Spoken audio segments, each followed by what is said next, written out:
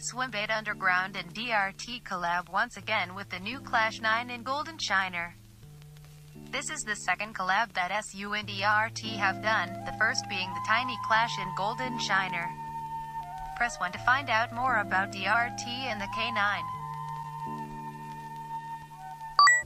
DRT stands for Division Rebel Tackles and is based out of Lake Biwa, Japan. Tomoya Shirakawa is the representative director of DRT. DRT also makes rods, the Artex series and the Pole series. The Klash 9 in low float weighs 4 ounces and is 9 inches long. What makes the Klash so unique are the ever-changing possibilities of how the bait swims. From changing different lips, to changing tails, it is up to you to decide if it is all or nothing.